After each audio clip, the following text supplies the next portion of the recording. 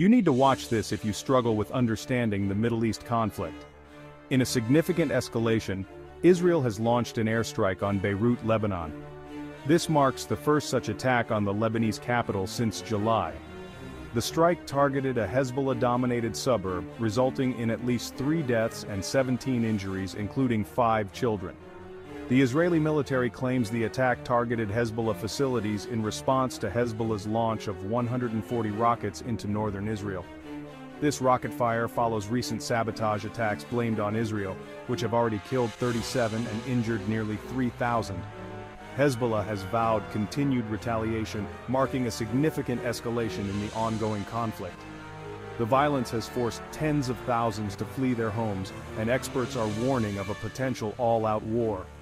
Meanwhile, the humanitarian crisis in Gaza remains dire, with fears that the international focus on Lebanon may overshadow efforts to address the ongoing conflict there. Stay informed, stay aware.